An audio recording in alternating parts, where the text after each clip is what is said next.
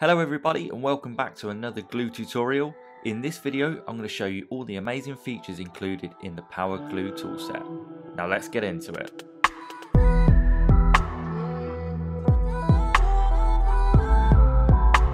In this video I'm going to walk you through some of the amazing features that are included in Power Gloo. First of all, we've got Typography Plus.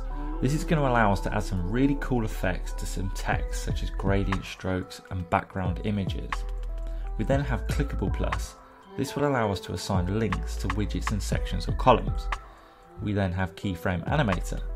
This is going to allow us to create our own custom keyframes and apply these to any elements that we want. We have Draggable Plus.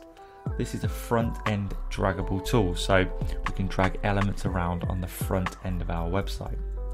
We then have Device Widget. This will allow us to add videos, iframes, images, or even movie clips to the screen of a device, so an image of a device.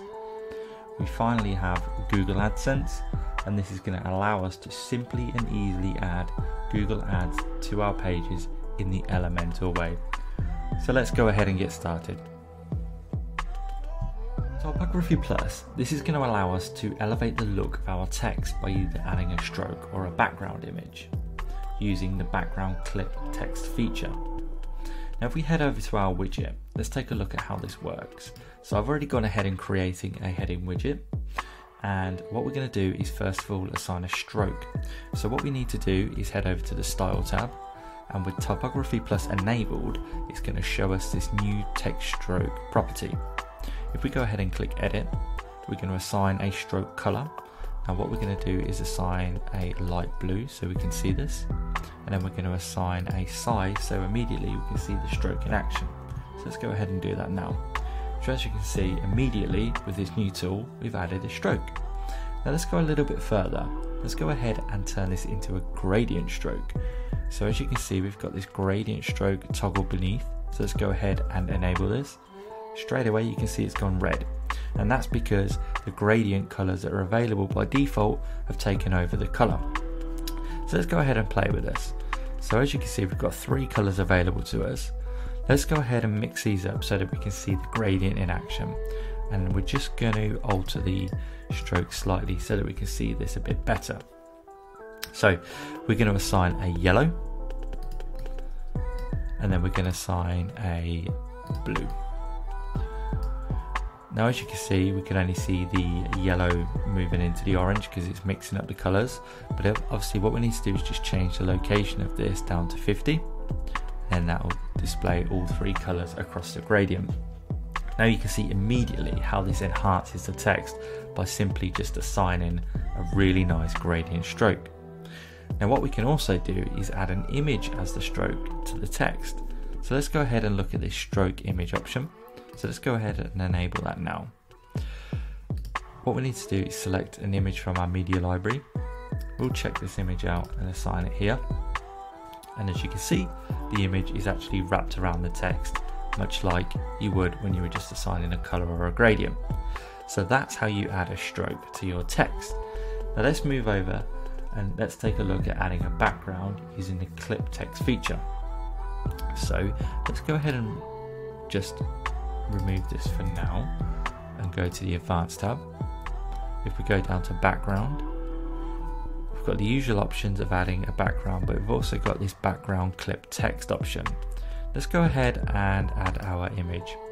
So we're going to use the same image, but we're going to assign center, fixed, no repeats, and we're going to make this cover.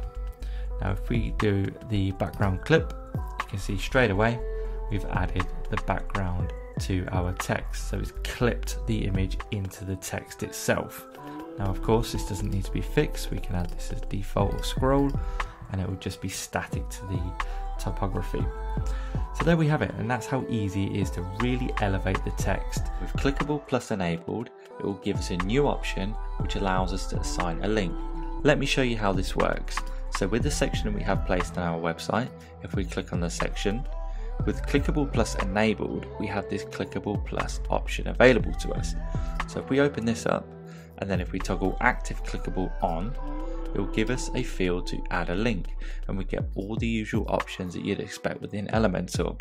So if we were to assign a link to our section and update this, when we go and view this on the front end, this whole section is now clickable, and it will take us to the link that we assigned to this. So there we have it. So Draggable Plus is yet another cool feature included in the Gloo toolset. This is going to allow us to give the ability to users to drag elements around the page on the front end. So let me go ahead and show you what I mean. So if we place a button in view, when we head over to the Advanced tab of this widget, we now have this option called Draggable Plus, and it's just a simple on-off toggle. So let's go ahead and update this with this off. Let's go and take a look at our page. And as you can see, all I can do is click. It doesn't allow me to drag the element. Let's go ahead and now enable this and update. Let's refresh our page. And now, as you can see, I can drag this element around the page.